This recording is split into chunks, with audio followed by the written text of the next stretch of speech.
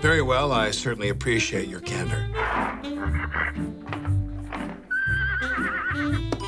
Were you just Skyping with a horse? Not a horse, Lemon. Rafalka, Mitt Romney's champion dressage mare. Sure. She answers yes or no questions by eating either an apple for yes or a carrot for no. If she eats both, that means life is full of unknowable gray areas. Remarkable animal. And thanks to Rafalka, I am now fully briefed on the Romney campaign's latest setback. Did you see the news this morning? I saw the Today Show, so I know how to make an autumn pizza that your teen will love. Paul Ryan dropped out of the race last night.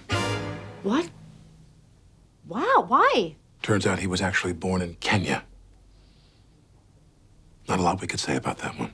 So who's Romney's running mate gonna be? Rafalka assured me that an announcement will be made later today, or she just wanted to eat an apple.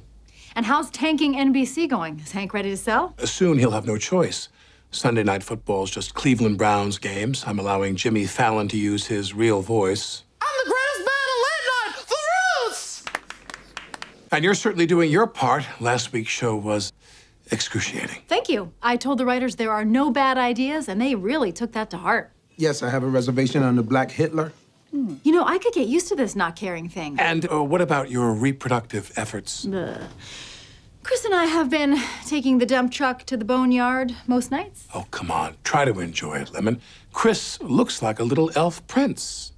I should get back downstairs. Show's not gonna phone itself in. I do have one concern, Lemon. Elections can be very good for sketch comedy shows. And the last thing I need is a election year ratings spike for TGS, so no political stuff. Oh, okay, sure. We'll just have to rely on observational humor, like, table is a weird word. Thank you, Lemon. And you gotta wonder who came up with the door. A bunch of cavemen sitting around. Hey, Gronk, before we starve to death in here, let's make a door.